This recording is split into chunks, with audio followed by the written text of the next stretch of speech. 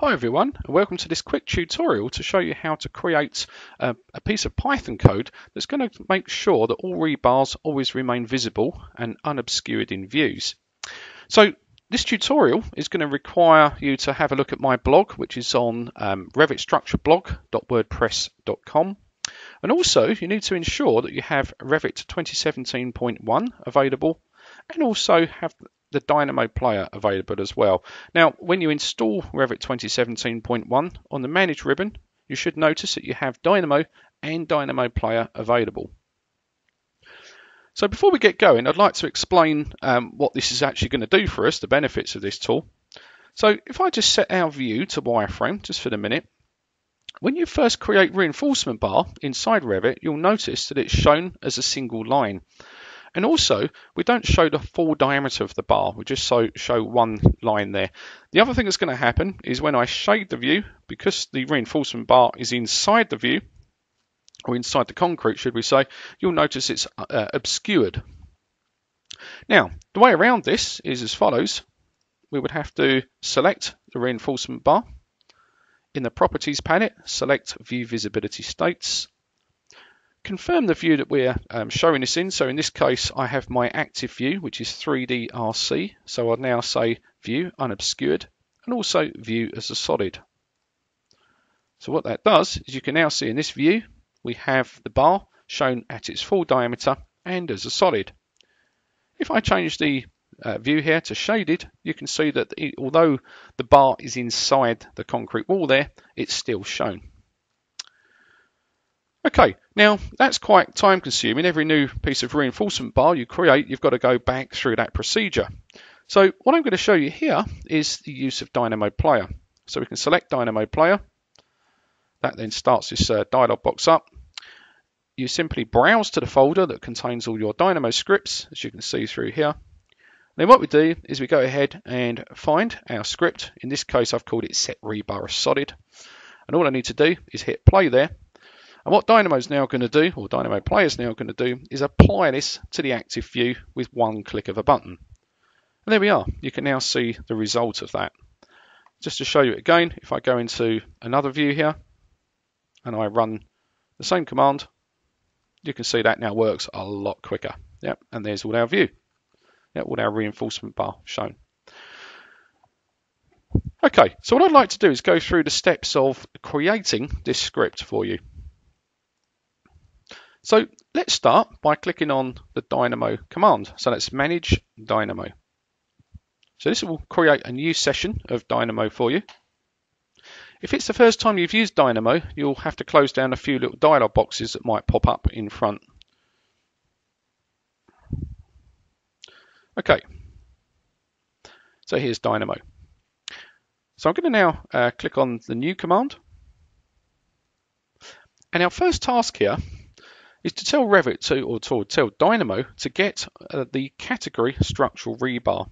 So this area here is called the node library. In the node library, I'm going to expand Revit. I'm going to expand selection. And I'm going to put out categories. Now in the categories node here, as you click it, you can see that we have a list of all the categories here.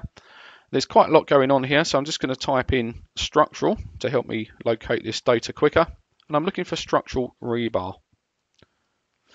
Now, I want Dynamo to grab all those reinforcement elements. So I'm going to say all elements of category and wire those together. Now, I only want it to actually grab the reinforcement bar in the active view. Okay, so I'm going to set another node here called all elements in active view. Now, as you start to type this in, you'll see Dynamo goes ahead and finds that command. So it's all elements in active view. And what's going to happen here is this node will actually pick up everything. So you can see here, I've got walls, I've got the stairs, floors, as well as reinforcement. So what we can do here is we can set an intersection. So the intersection is going to find the intersection between the two lists. So if I feed this list in first, this list in second, anything that's consistent through those lists will be formed into a new list. So of course now that's a quick way of getting all the reinforcement bar in my active view. Okay, there it is. Right, so that's the first part of my script. The second part is to actually get the active view from the document. So the first thing I want to do is type in document.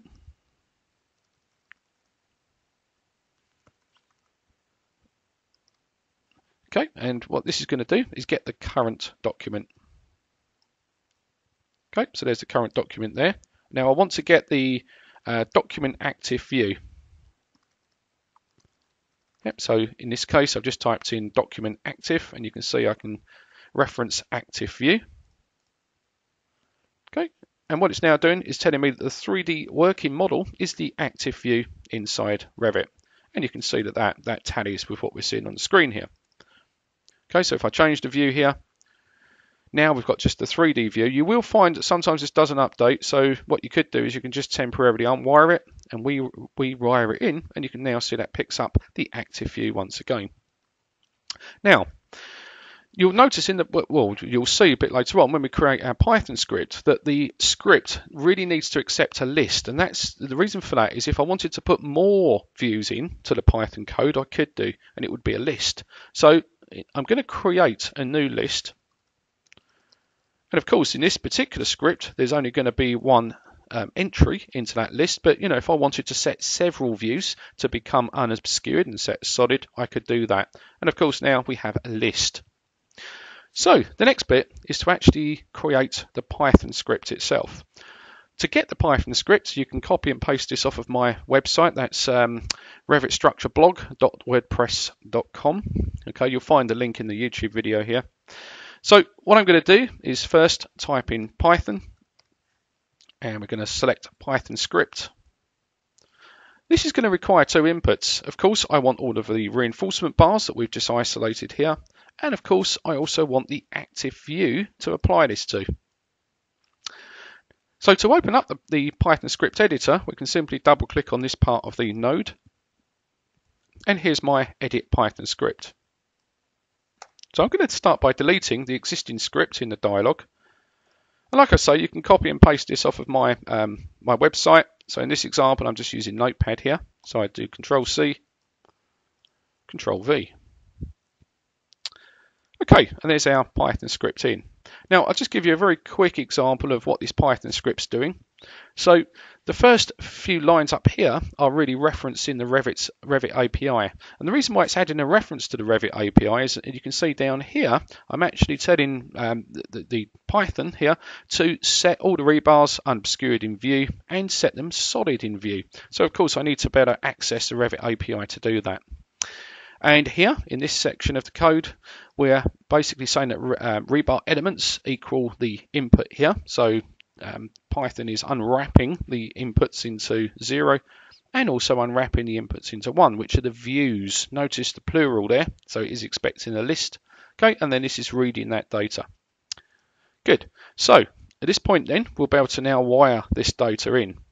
Now, as I do this, I'm going to just show you the effect of running this here. So let's start by deleting the 3D view, and we'll recreate a new one.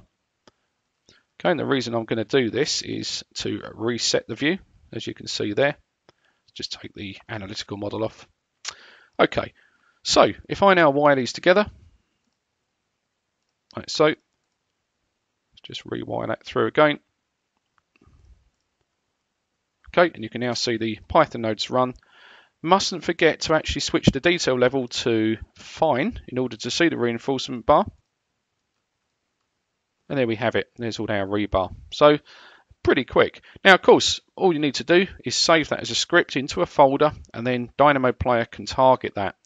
But another example is you could actually publish this as a Dynamo node. So you can see in here that we can create a new custom node, and we could push this into one custom node in Dynamo if we wanted to.